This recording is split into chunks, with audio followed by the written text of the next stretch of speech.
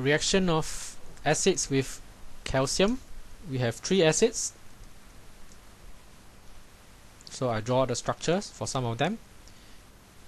Calcium and ethanoic acid, what happens is it will form CH3 COO minus, losing 1 hydrogen from here, and then it will form Ca2 plus for the calcium.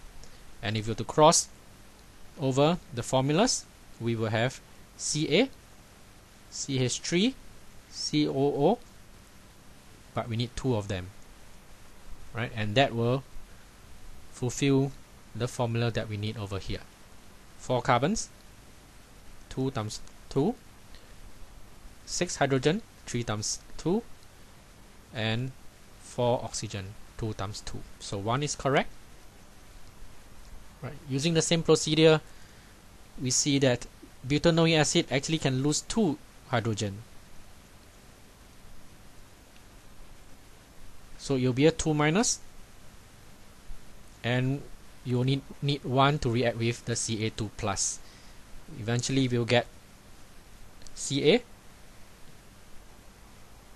C4, H4, O4, which is not what we need over here. So this is wrong.